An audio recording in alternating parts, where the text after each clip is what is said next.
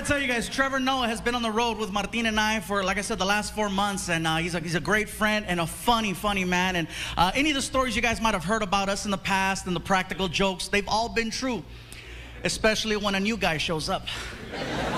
You know, Trevor's a cool dude, you guys, but we couldn't wait to have fun with him. So let me tell you a quick story. We were doing a show in a city called Eagle Pass in the state of Texas. Now, got some Tejanos in the house? What's up? You far from home, coño. So anyway,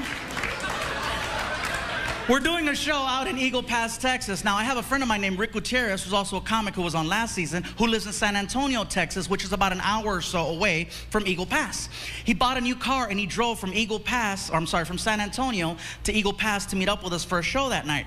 After the show was over, he says, hey man, he goes, you want to leave a little bit early and we'll take my car and you can drive it and the guys can catch up with us tomorrow in the tour bus. So I'm like, cool, let's take off. So I tell Martin and Trevor and the rest of the guys, I'll see you guys tomorrow night. I'm leaving with Rick. So we get in Rick's car and I get to drive. We head to San Antonio. About 30 minutes into the drive, we start seeing flashing lights on the side of the freeway. And then a big sign that comes up and it says, immigration checkpoint ahead. Okay? Don't worry, this story ends differently. So anyways, I still get nervous. You know, I'm driving and I pull up to the line. And I'm sitting there and I'm just waiting for the officer to say something that's gonna annoy the hell out of me. So I'm just waiting, and here comes the officer, and when he saw me, he said, "Oh, Fluffy!" And when I heard that, in my mind, I was like, I'm not going to jail. So he's like, dude, what are you doing here? I said, well, we have a show tomorrow night in San Antonio, and we're just passing through. Where's your tour bus? I said, well, my tour bus is back in Eagle Pass with the other guys. He goes, can we take a picture? I go, what about, you know, cars coming? He goes, there hasn't been a car here in hours. So we get out of the car, we take some pictures with the immigration officer and the dog, you know. We get back inside and he says, thank you so much for taking the picture with me. I really appreciate it, man. We're just bored right now. I go, really? You guys are bored? Yeah, we're bored. I said, well, my tour bus is going to be passing through here in about 2 hours. And I says, we have a new guy on the bus who's from South Africa, and he's been bragging about his immigration status and how he never has problems with customs or immigration because all of his paperwork is always in order. I'm just saying, you know, if you're bored. Next morning, you guys, I get a text from Trevor, okay? And you see how cool and calm he is. That text sounded mad. I just look at it and it said, you're a dick. I couldn't get to Trevor fast enough to hear the story, right? So Martin and I, we pull up to the theater, and we see Trevor. And he already told me in the car, dude, Trevor's mad. I'm like, I see Trevor. I'm like, Trevor, you okay? And he just went off. Gabriel, it was insanity, I tell you. It was insanity. They pulled me off the tour bus like I was a common criminal. I wasn't wearing any pants. They took away my passport, my cell phone, all of my money. They stuck me in a jail cell with other criminals. Don't you have anything to say? I said, dude, you said you wanted to be black.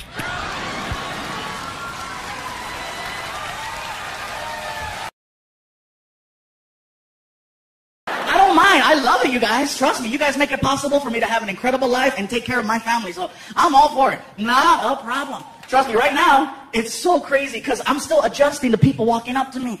I'm checking into the hotel. And they already knew me, which was crazy. I go like, hi, I'm checking in. Here's your key, sir. But, we know it's you, sir. I think that's awesome. I needed that like 6 years ago. One time I was trying to check into a hotel in Chicago at 1 o'clock in the morning because I missed my flight. Nobody's at the front desk, just a little bell and a sign that said ring for service. So there I am. Ching, ching, ching.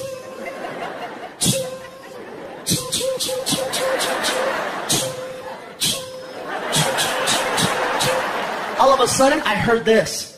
I hear a bell. All of a sudden, this lady came out. Just...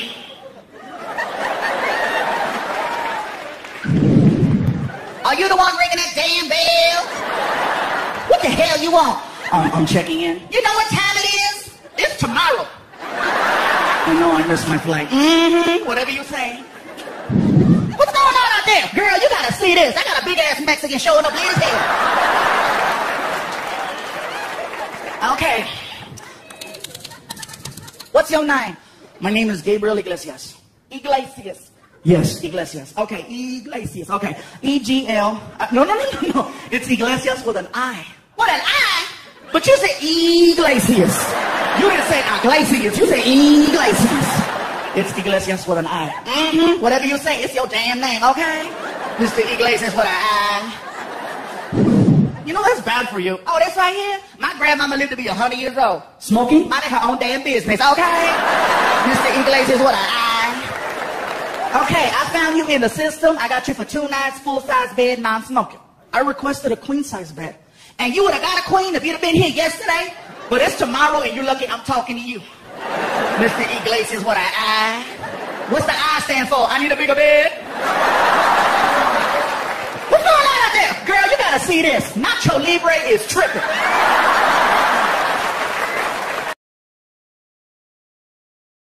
But this is great, man. We've just been touring, going all over the place. It feels good to be somewhere for this long. Yeah, know? Usually it's just, every day we're going somewhere. Yeah, all the time. I mean, it's like Vegas was the last stop, right, for the big fight? Oh, yeah, we were there for that fight. Ay, Dios mío, no. I got to tell you guys something, though. For me, the most entertaining thing about that fight was the interviews. The interviews leading up to the big fight. Especially the ones in Spanish. Because the interviews in Spanish, those guys get down.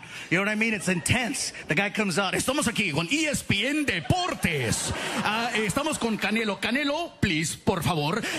¿Cómo va a estar la pelea contra Mayweather? And then Canelo sounded hardcore and cool and bad. He's like, bueno, mira, le voy a dar con la izquierda y luego le voy a dar con la derecha y va a pegar el piso y se va a morir. And the guy's like, oh my God, it was like such an intense interview. And I wish they would let the guy just do interviews in Spanish. Do not make a guy who does not speak English well do interviews in English. Because in English, he doesn't sound intimidating at all. Hey, we're here with Canelo Alvarez for ESPN Sports. Canelo, can you tell us what's going to happen? What's your strategy against Mayweather?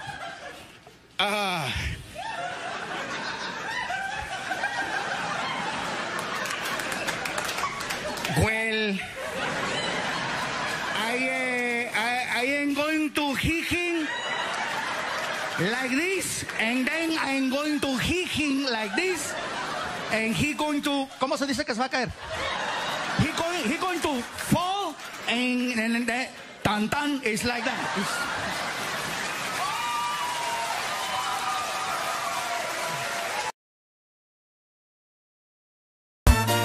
Drink and you are thinking about driving, don't do it. It's not a good idea. Because like I said, you know when you're drunk. You know when you're drunk. You're doing laps in the parking lot and you can't find the exit. Hello? Some of you make it out to the streets. You know when you're drunk, you're like,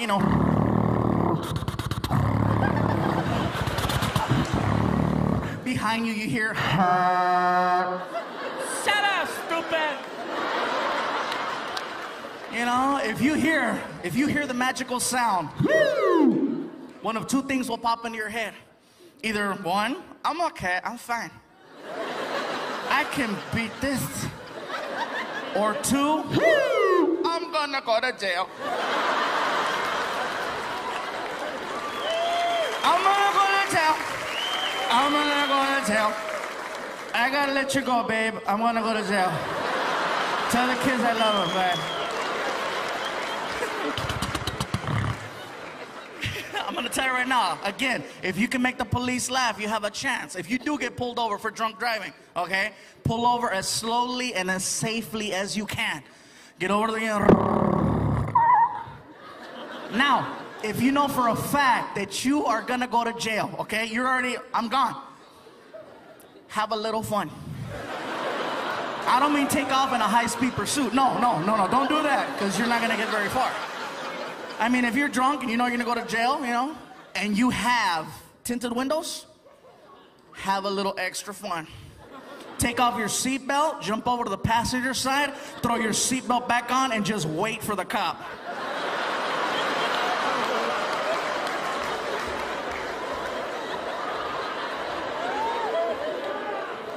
You have no idea how bad you're gonna throw his ass off, you guys.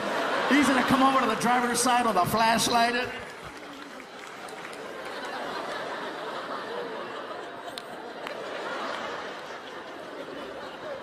You're sitting there.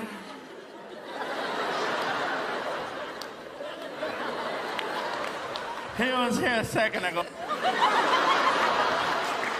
I don't know where he went. Excuse me? What? Me drive? Oh, hell no, I'm fucked up. Since you're quite the aficionado here, what can people do to spice up their life? Toys. Sir, hey, come on. You can only go so far with what you got. Hey, Yogi, when he says toys, he doesn't mean like Transformers. He means like...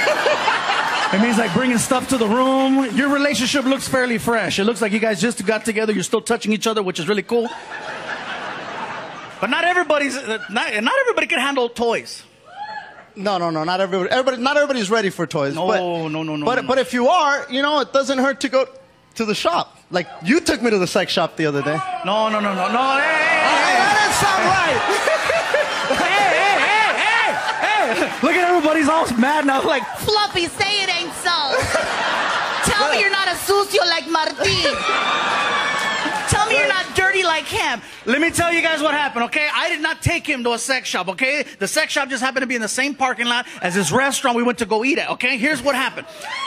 We went to go eat at this place. It was amazing. We walk outside, and I'm stuffed, Martin's stuffed, and he goes, hey, look what's next door. I go, oh, yeah, big deal, dude. You know, it's this place in Dallas, Texas called Condom Sense, which is an amazing, catchy name for a place like that. You know what I mean? And he goes, let's go check it out. I go, dude, I'm good, bro. And he goes, man, it's freaking hot. And I go, well, let's get in the car. And the car wouldn't start, and we're freaking burning up. So I'm like, I bet you anything there's good AC in that, in that shop. Let's go over there. And I get closer, and I start getting recognized in the window. I'm like, I'm not going in there. Martin goes, come on, go with me. I'm like, oh, great. So we walk inside, and as soon as we walked into this shop, that freaking little sensor at the door,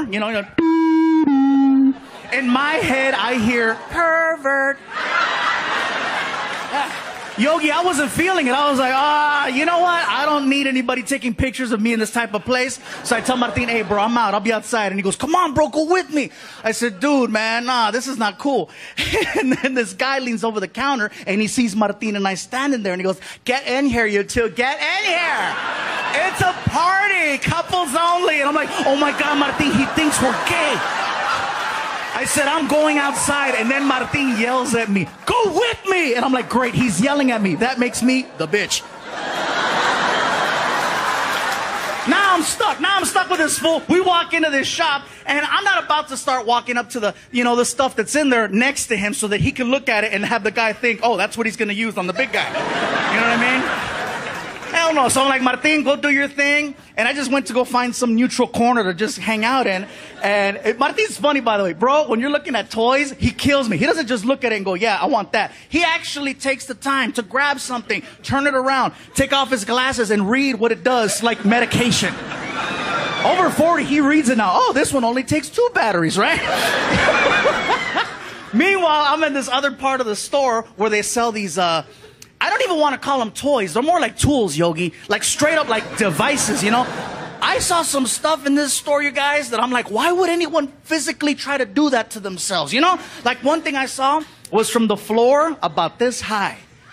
And I'm like, why? Who could handle something like that? It didn't even have batteries. It didn't have a cord for the wall. This sucker had a string on the side. One of those,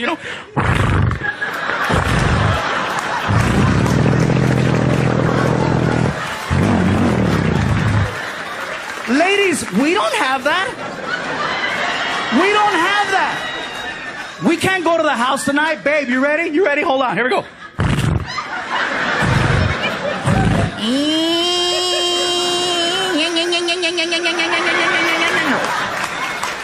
Hold on. You can't get it started. You gotta call a friend to come jump you.